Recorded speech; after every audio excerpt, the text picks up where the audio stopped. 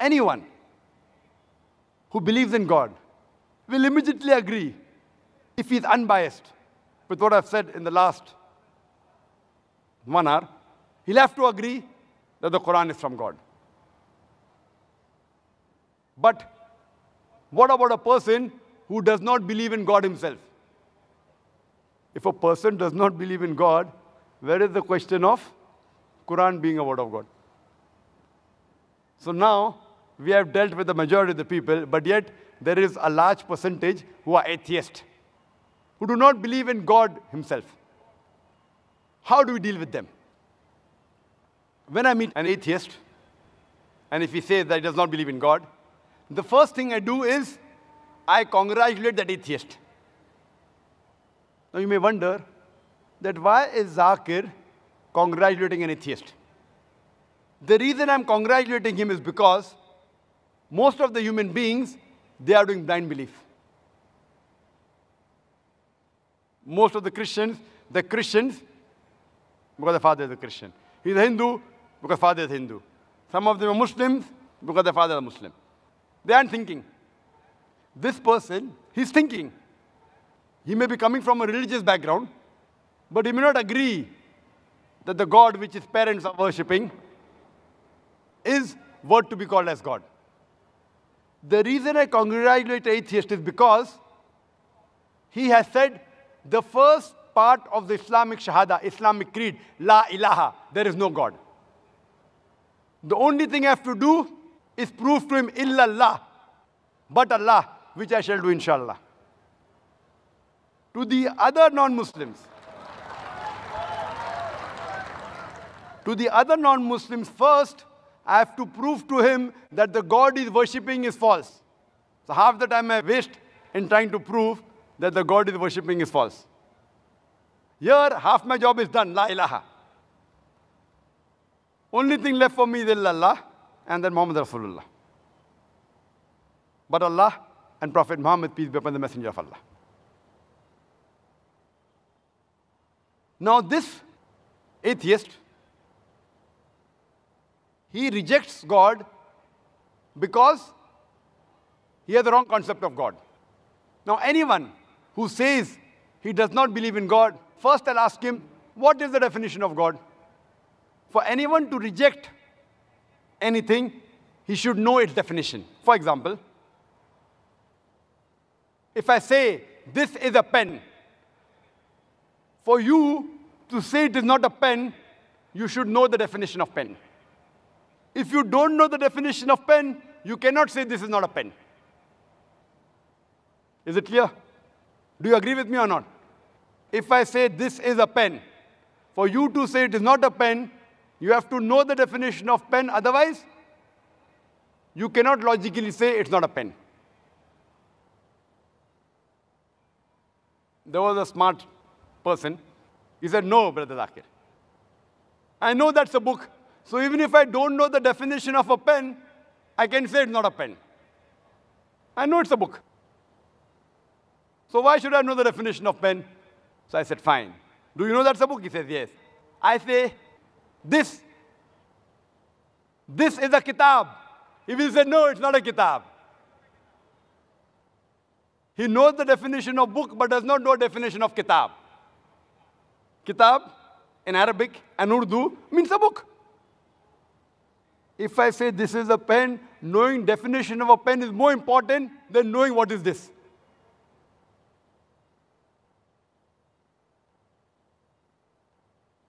Same way, if a person says there's no God, I'll first ask him, what is the definition of God?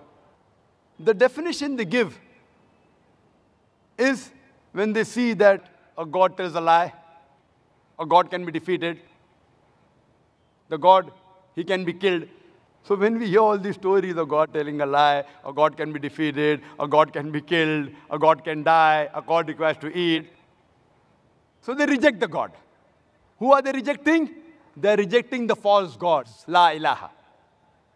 Similarly, someone, if he believes that Islam is a religion of terrorism, Islam is a merciless religion, Islam is an unscientific religion, Islam is a religion which does not give rights to the woman, and he rejects this Islam.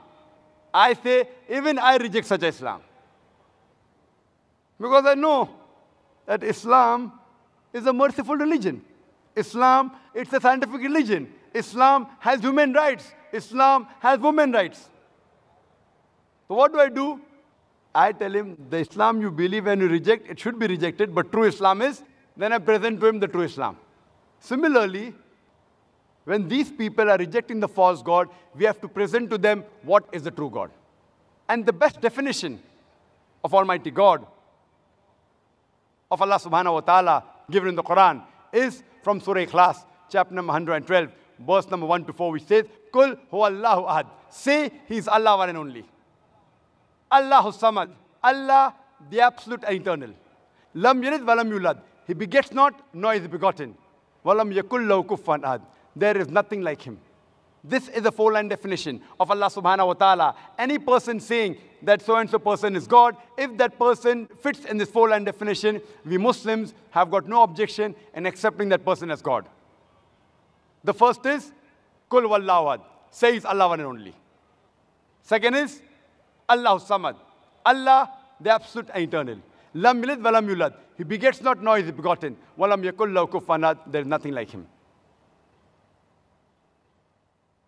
There are many people who say that Dajnish, he is Almighty God. Let us put this Bhagwan Dajnish to the test of Surah Ikhlas. There's a person who asked me a question at the time, that Brother Zakir, we Hindus do not believe in Bhagwan Dajnish to be God. I never said that Hindus believe Bhagwan Dajnish to be God. I've read the Hindu scriptures. Nowhere do the Hindu scriptures say Bhagwan Dajnish is God. I said some human beings, some people believe Bhagwan Dajnish to be God. Let us put this Bhagwan Dajnish to the test of Surah Ikhlas. The first is, Qul huwa Allahu ahad. Says Allah one and only. Was Bhagwan Dajnish one and only? Was he the only man who claimed divinity? There are hundreds who have claimed divinity. And in this country alone, there are thousands who have claimed that they were gods. He's not the only one. But the Rajnish Bhakt will say, no, he is one and only, he is unique. Let's go to the next test. Allahu samad. Allah, the absolute eternal. Was Rajnish absolute eternal? We know from the autobiography of Rajnish, he says that he was suffering from asthma, from chronic backache, from diabetes mellitus. Imagine Almighty God suffering from asthma, chronic backache, diabetes mellitus. Third test is, Lam yalid walam yulad. He begets not, nor is he begotten. We know Bhagwan Rajnish. He was born in Madhya Pradesh.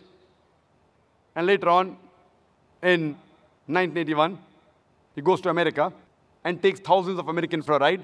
And in the state of Oregon, he starts his village called as Rajnishpuram. Later on, the American government, they arrest him and they put him behind bars. And Rajnish, he alleges that the American government, they slow poisoned me in the prison. Imagine Almighty God being slow poisoned. Later on, the American government, they kick him out of the country. He comes back to India and goes back to the city of Pune, where he has a center, which is now called as Osho Commune. And when you go to the center, if you go to Samadhi, it is mentioned there on his Samadhi, Bhagwan Rajnish, Osho, never born, never died, but visited the earth from the 11th of December, 1931 to the 19th of January, 1990.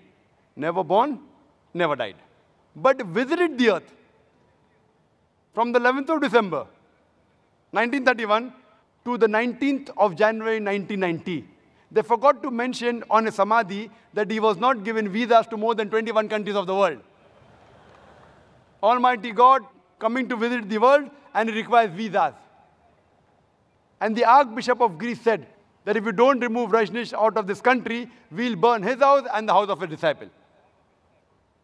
And the last test, Walam yakul lahu kufuwan ahad, there's nothing like him, is so stringent that no one besides the true Almighty God can pass. The moment you can compare God to anyone in this world, to anyone in the universe, he's not God. Walam yakul lahu kufuwan ahad, there's nothing like him.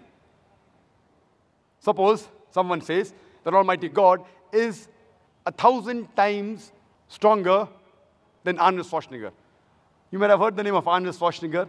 The person who got the title Mr. World, the strongest man in the world, Mr. Universe, the strongest man in the universe. If someone says that Almighty God is 1,000 times stronger than Arnold Schwarzenegger, the moment you can compare God to anything in this world, whether it be Arnold Schwarzenegger, whether it be Dara Singh, whether it be King Kong, whether it be 1,000 times or 1,000,000 times, the moment you can compare God to anything in this world, He is not God. وَلَمْ يَكُنْ لَهُ كُفُوًا أَحَدٌ. There's nothing like Him. You know Bhagwan Rajneesh, he wore white clothes, he had a beard, he had 2 eyes like the human beings, 1 nose, 2 hands. The moment you can compare God to anything in this world, He is not God. وَلَمْ يَكُنْ لَهُ كُفُوًا أَحَدٌ. Otherwise, Allah says in the Qur'an, in Surah Isra, chapter number 17, verse number 110, قُلِ ادْعُوا اللَّهَ أَوِ ادْعُوا الرَّحْمَٰنَ أَيَّمَّا تَدْعُوا فَلَهُ الْأَسْمَاءُ الْحُسْنَى. Say, call upon Him by Allah or by Rahman. By whichever name you call upon Him, to Him belong the most beautiful names. You can call Allah by any name, but it should be a beautiful name. It should not conjure up a mental picture. It should be a name given by Himself. And this message, besides being mentioned in Surah Isra, chapter 17, verse 110, it's also mentioned in Surah Araf, chapter number 7, verse number 180, in Surah Taha, chapter number 20, verse number 8, as well as Surah Hashr, chapter 59, verse number 24, that to Allah belong the most beautiful names.